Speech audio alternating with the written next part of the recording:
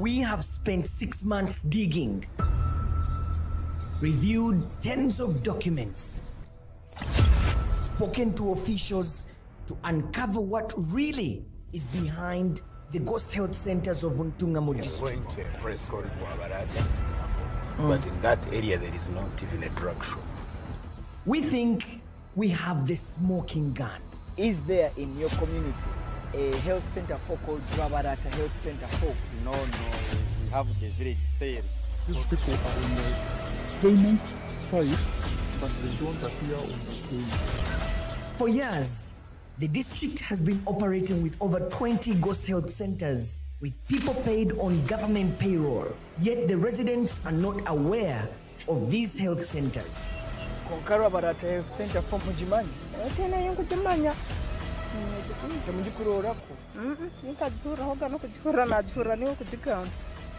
It never existed during my time of work. Government has lost billions of shillings through this financial hemorrhage. Because they are the ones that contracted this company, and they shouldn't have paid this company. We now know who is responsible for manipulating the system. We cast a spotlight on the ghosts of Ntungamo.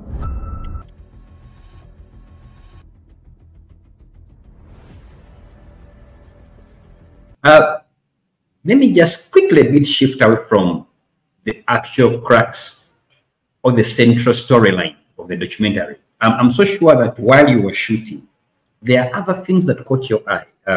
For many people out there, they imagine Ntungamo is that district that has everything in order.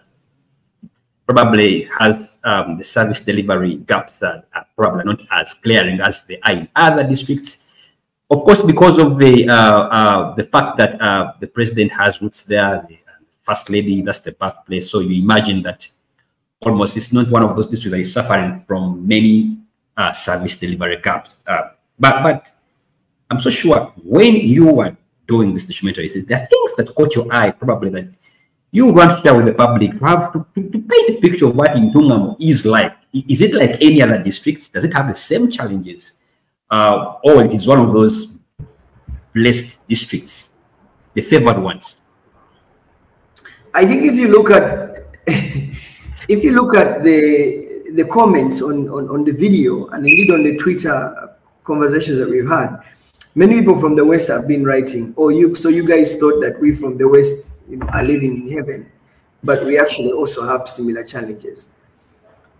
There are so many things that we did not include in that investigation that we saw, because anyway, when you're doing a story, you have to be laser focused. Otherwise, you lose the point of your story. You lose the direction of your story. One of the things that we did not include in that story, and something that we have on tape and we filmed, I'm actually scared to put it out now, because then it may look like it's an attack on the First Lady's district or something. Maybe I'll get the courage one day to put it out.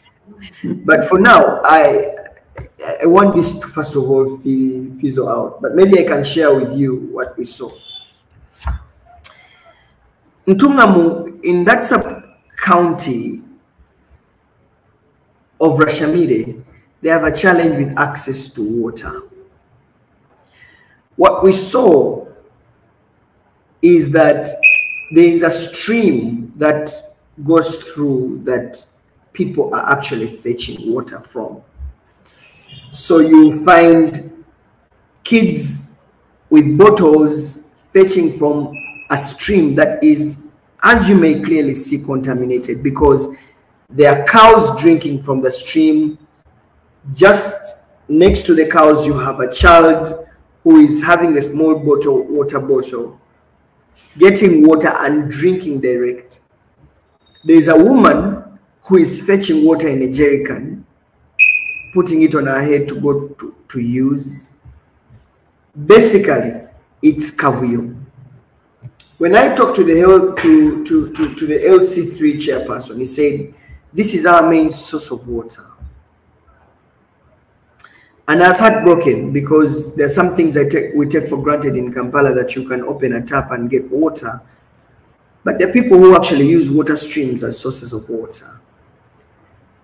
So I asked, has government put up any, you know, like deep water holes to help you?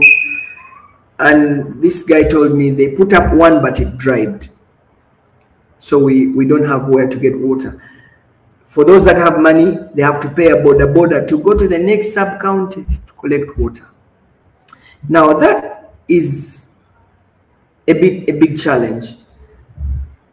So access to water also remains very, very, very, very, very, very important.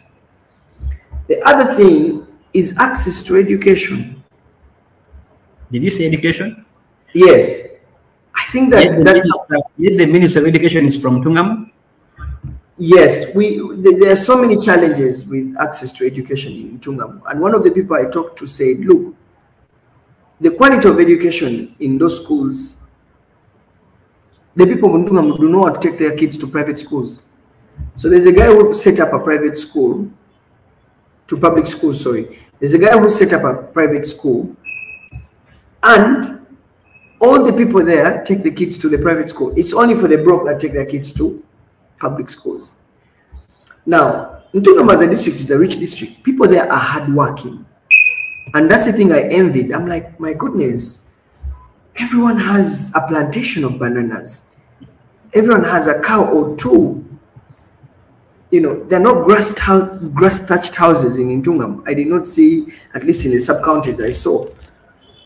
You know, they are not your typical village. You know, the people there have some money.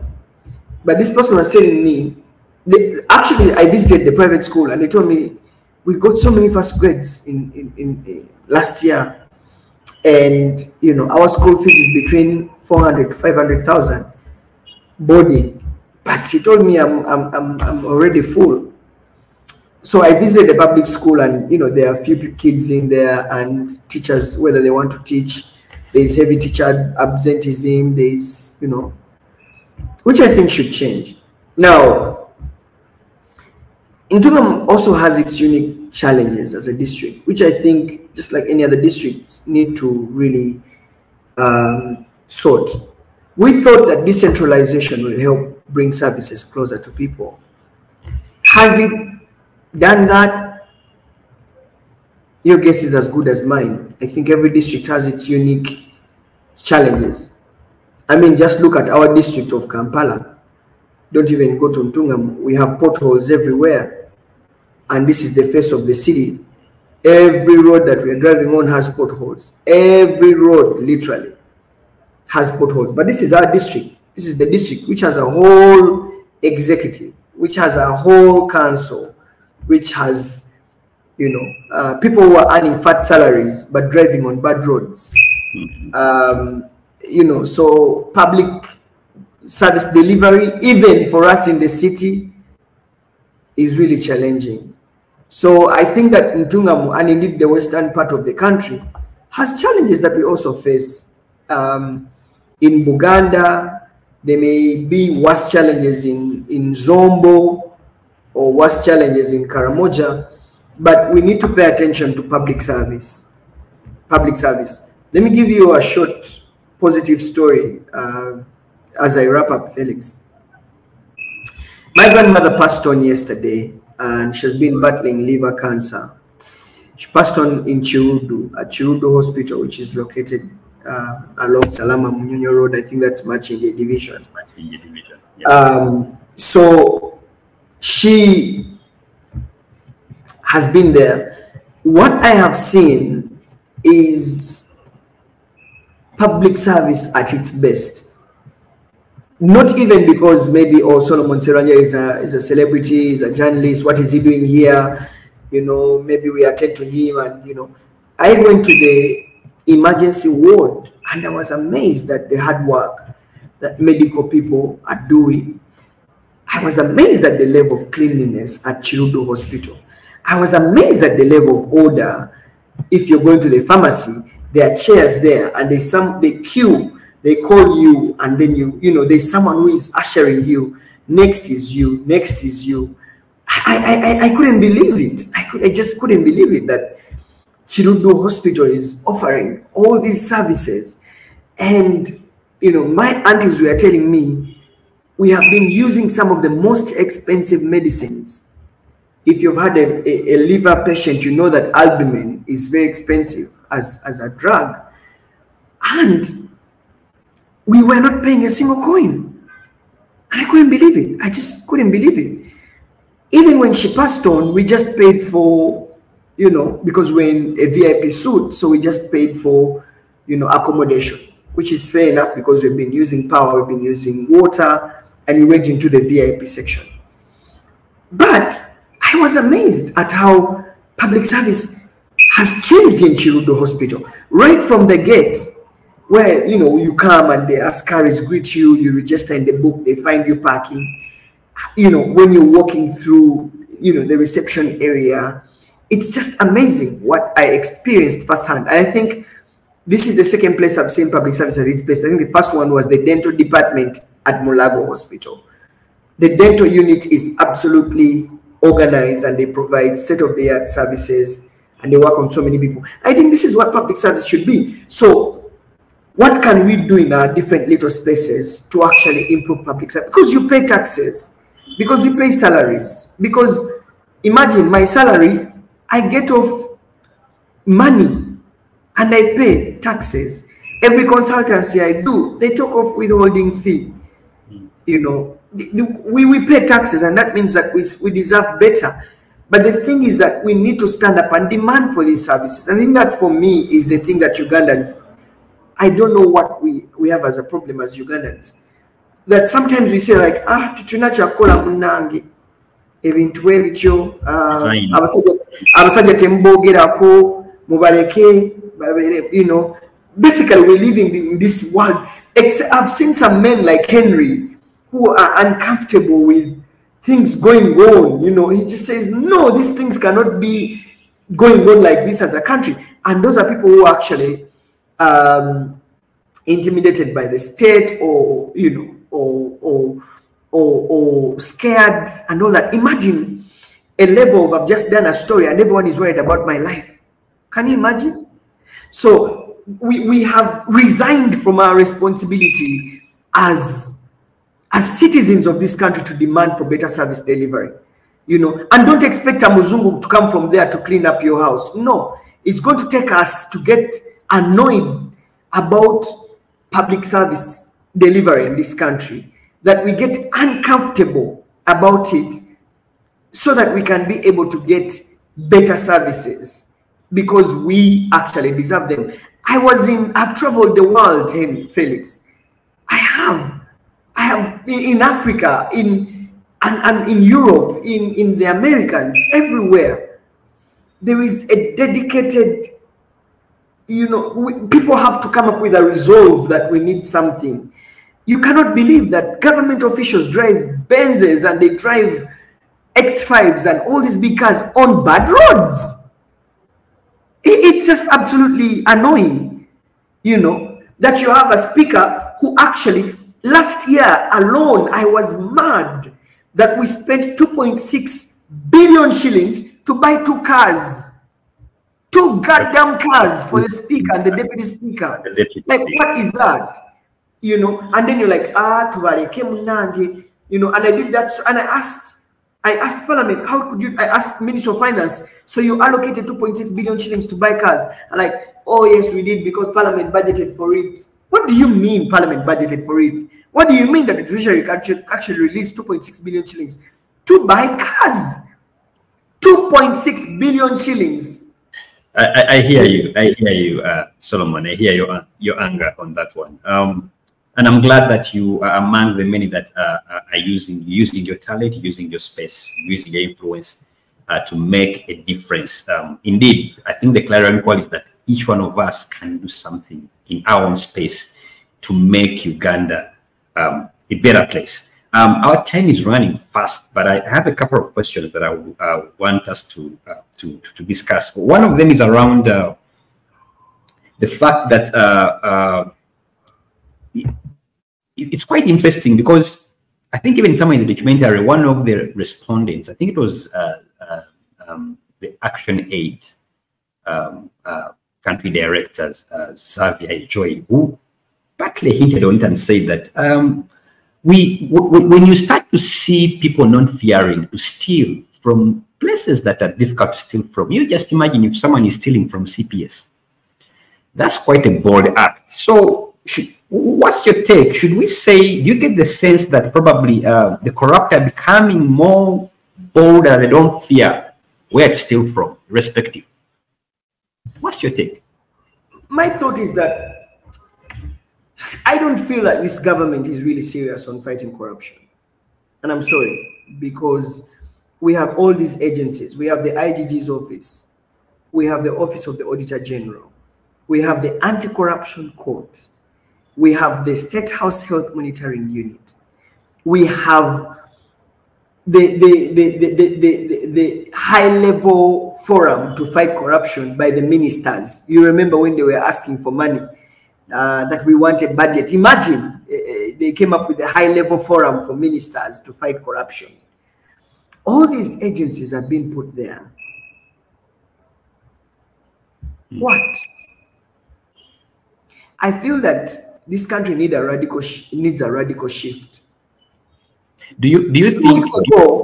2 weeks ago, President Paul Kagame arrested and put a minister to prison for accepting a bribe of $200. $200, chikumi bibiri, 200 is in jail right now. Yet those behind them are still enjoying the offices and the privileges. I mean, the DPP dropped the charges. Think about that. Even with the overwhelming evidence, the DPP. Do you think, you mentioned that the heads are starting to roll in Ntungamo, but at the same time, you don't believe that it will head. Do you believe at some point that probably something will happen in Ntungamo that will have a ripple effect elsewhere in other districts? No, I think that already there's some stuff that is happening. Think about sometimes just doing things for cameras and for the show is that they are not sustainable. So I want to see, something that is, of course, it's going to be big. Everyone, I know that government is starting the migration of the data from the integrated personnel and payroll management system to the human capital management system, and they have started that migration. So if public service is really, really serious about cleaning up this mess, otherwise we will find that this mess will end up onto the new system. So I believe that if we are committed to actually closing some of these loopholes and make things work, this country will be a better place. But it takes political leadership. The buck stops with you as a father. Omwana tasobola kujja n'afuka mu ntebe n'omugamba oh bambi. No, you can't.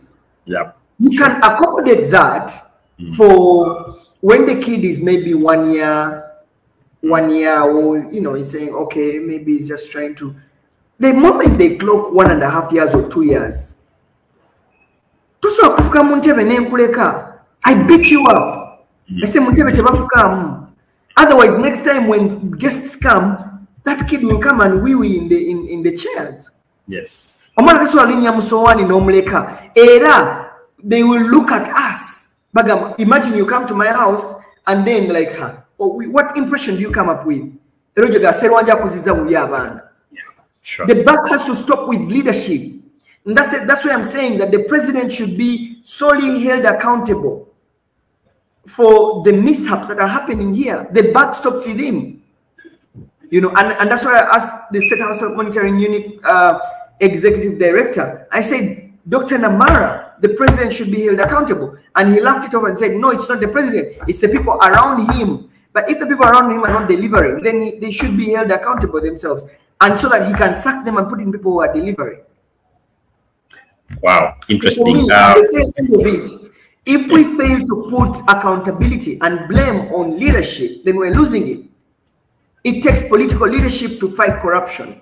There must be a political willingness to actually fight corruption, or there must be a political willingness to provide better services. And that means you have to put penalties to getting things wrong, and reward to getting things right. My children know that in case they do anything wrong, mommy will beat them up. It is that simple. If you do something right, daddy will reward you, which is good, because daddy rewards, mommy beats. But there must be some sort of accountability. Okay. You do something, something has to be done. And I think Henry calls it shifting the needle. Yes. Thank you. I just have, I think, enough time for about one question, which I've been looking at the views on that documentary on your channel, the AIIJ channel. I think in less than 24 hours, the first time it premiered on the 20th of July, quickly the views were around 8,000 views, and as we speak now, it's over around 49,000 views. What makes this documentary unique to attract such interest within the public? So I think that we need to study the dynamics of the audience. The dynamics are changing. Before, we used to fight for television, mainstream media. Oh, please, oh, please. No. Now the internet has leveled the ground. You can actually do good content and people consume it and people interact with it. That same video on TikTok has over 20,000 views. That same video on YouTube, on Instagram has so many views. So when you compound all those views, it gets about 60 to 70,000 people who have consumed that content and have interacted with it. The audience is online. People want to leverage on the power of the internet to actively participate in the way they are governed, right? And that means that we need to leverage on that, what the internet has brought with it. It's no longer social media. It is now virtual reality, that a story that you put on YouTube can actually push the Auditor General to send auditors, that can actually push the AIIJ to send teams, that can actually shift the needle, that you have people talking in their closed circles.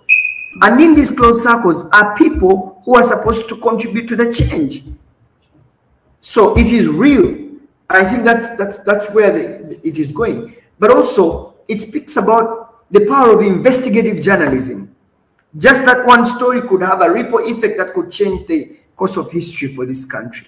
And that speaks about, the quality of investigation, moving away from the petty journalism to actually do evidence-based investigations and the hard work of doing this story. So, and also, I always, tell the people I'm training or the people that I talk to is that journalism is about people. When you remove people from journalism, you're making noise.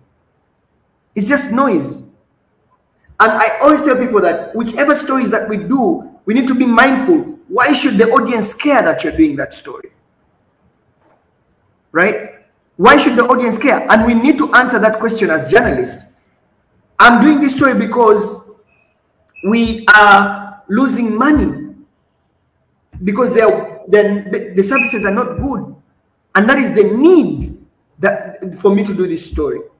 So it speaks to journalism and its role in contributing to the change that we want in this society, and also bringing in people to actually interact with that content and be part of the cause. Journalism can rally community. Journalism can rally a generation to stand up and demand for what they want. Great. Okay, that's Solomon Serwanja. In your parting shots, what do you think? You've partly touched it, but part of your parting shots, what you think the citizens, what is their role? What should the citizens do with this information that you've been so generous to put out there? What next? You've done your part. What about the viewer, someone who has watched it? What do you want them to do? Ugandans forget very fast. We always love to move on to new things. So what's the next big thing in town? Maybe because we never run out of scandals. The iron sheet scandal has since phased out. I don't think if you opened the Daily last week, you found any story around the iron sheet scandal. We have since moved on. I think that's the complacency that we need to stop. We need to reserve, and I think it's a role of civil society to reawaken these conversations. You know, the Mabati scandal passed on like that, and we've since moved on. It's a role of civil society to reawaken government and say, look, it is not over until it's over. What happened to the AIIJ scandal? Can we revisit it? What happened to the Ntungamo scandal? Can we revisit it? You know, what were the actions that were taken? Can we push government? Can we make government uncomfortable? Can we give them sleepless nights, be in their faces to actually account for this country? You know, I want the president to address this country to talk about what happened in Ntungamo or what happened in the AIIJ scandal, to come out and show his leadership that this is what we're doing about it. This is why we're getting serious about this. You know, and so for me, I think that all of us have a role. If you're an accountant, leak this information to the journalists. If you're a doctor, provide this intel. You know, let's work together to make our country a better place. Right, there you have it, the last words of Solomon Serwanja. And just keeping a bit, you gave a success story of Chirudu, but the Chirudu you see is as a result. I remember there was a time when Chirudu was in the press over social media for the wrong reasons. I think they took the feedback well, and they're improving, giving you feedback on how they have been treating your patient. So it's important that all of us, we put out these things that don't necessarily make Uganda a better place. We report on them, we talk about them, we hold the leaders accountable, and those small acts will eventually turn into big changes that we are looking for. That was Solomon Serwanja, who is the award-winning investigative journalist, and is also the executive director of the African Institute for Investigative Journalism, AIIJ.